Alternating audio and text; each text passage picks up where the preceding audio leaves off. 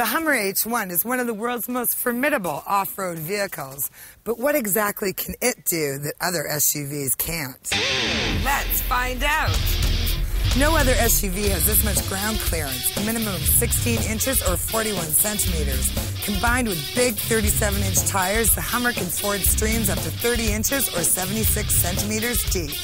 As well, an onboard central tire inflation system allows the driver to deflate the tires to improve traction in mud, sand, or snow. A push of the button inflates the tires again for normal surfaces. Its special run-flat tires can run with no air pressure at all for about 20 miles or 32 kilometers.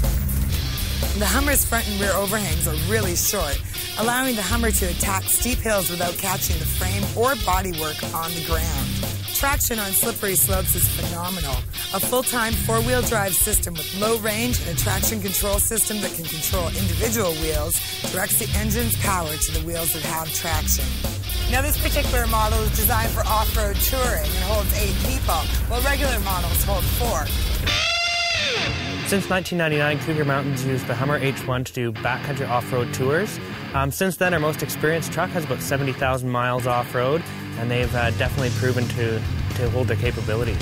4 big disc brakes are mounted inboard of the wheels to make them less vulnerable to damage. You can also activate front and rear locking differentials for slow and arduous climbing. A heavy-duty 4-wheel independent suspension is standard.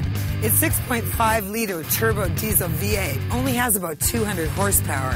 Not a lot of horsepower for a 7,000-pound vehicle. But what really counts is the engine's massive 440 foot-pounds of torque, or twisting force. When you get on some of the off-camber slopes, some of the up and down, you're kind of hanging in the seatbelt, but it happens very slow and you get the same stomach-turning kind of sensation of a roller coaster. They really are fun. What makes the Hummer H1 different than other SUVs is it was engineered for military use.